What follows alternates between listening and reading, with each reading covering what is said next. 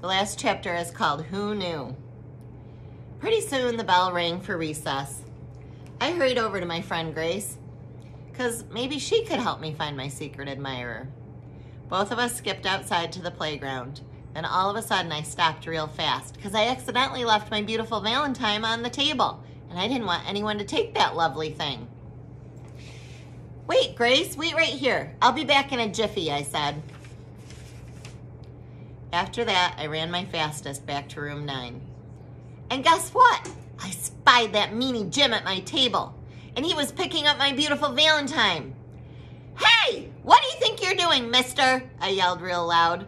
Then I zoomed to my table zippity quick, and I yanked that card right out of his mitts. After that, I started running to the door, but meanie Jim springed in front of me, and he held up his hand. Stop, he yelled. Don't take that Valentine outside. If you take it outside, you'll get it dirty. I made my squinty eyes at that boy. I will not get it dirty, I said back. And anyway, that is none of your beeswax, Jim.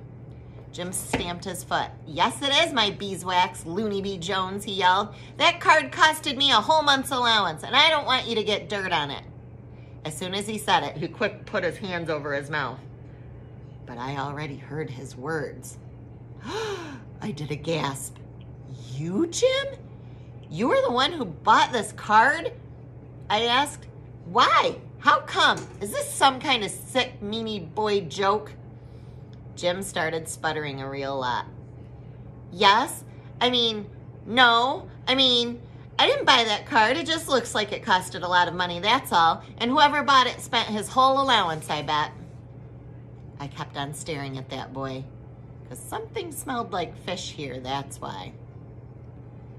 But if you're the one who gave me that Valentine, if you're not the one who gave me that Valentine, then how come you're acting so funny, Jim? I asked. And how come your words are sputtery and nervous? And how come your face is reddish and blotchish? Just then, Jim clunked himself in the head. Darn it, I knew I'd ruin it. I always ruin everything. Now everyone in room 9's going to know I like you, and I wanted it to stay a secret, he said. All of a sudden, my whole face felt happy. You like me, Jim? You really, really like me? Because you never acted like you like me. And so since when do you like me? That's what I would like to know.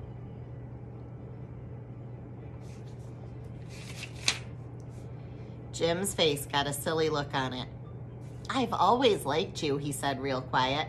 I just act like I don't like you so nobody will know I like you. I looked confused at him.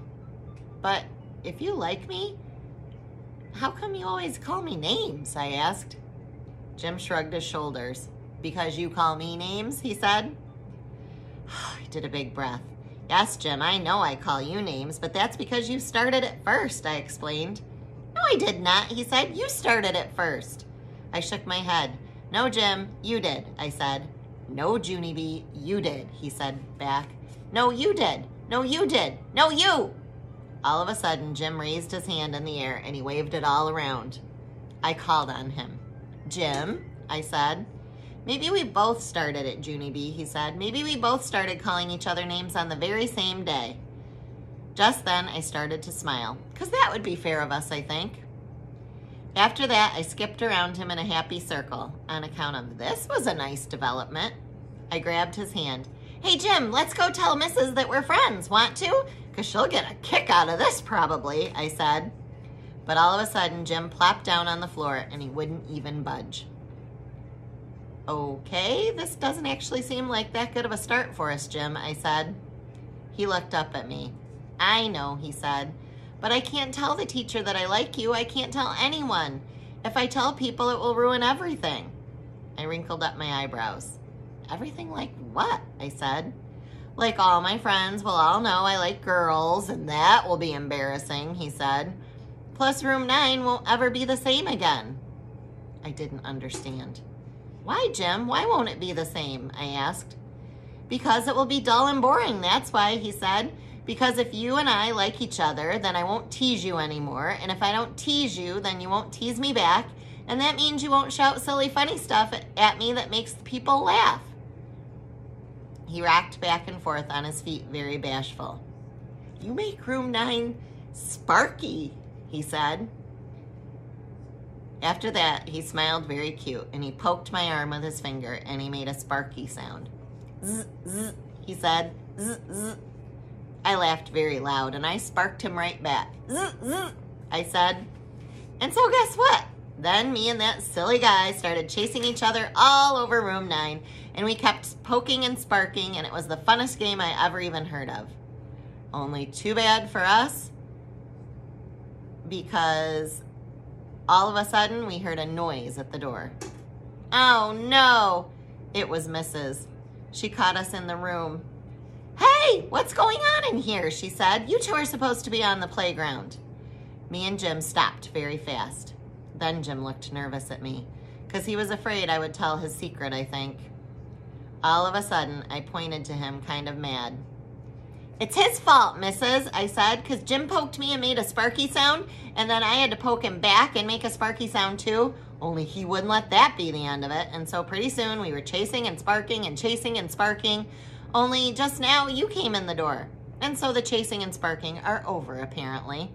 And so we will just be on our way to the playground, I believe. I tapped on her. Pardon me while I get by, I said very polite. Mrs. rolled her eyes way back in her head. Honestly, you two, it's Valentine's Day, she said. Can't you get along for just one day? After that, she took us by our hands and she marched us outside. We waited for her to leave. Then he looked at me kind of shy.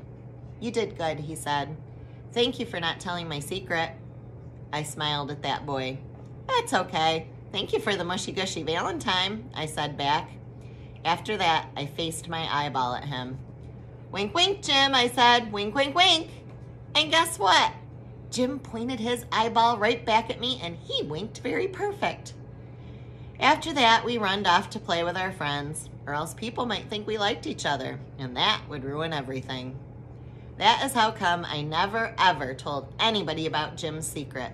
Not even my bestest friends, Lucille and Grace. Because Meanie Jim is the bestest secret admirer I ever had. And guess what else? Room 9 is still staying sparky. Zzz.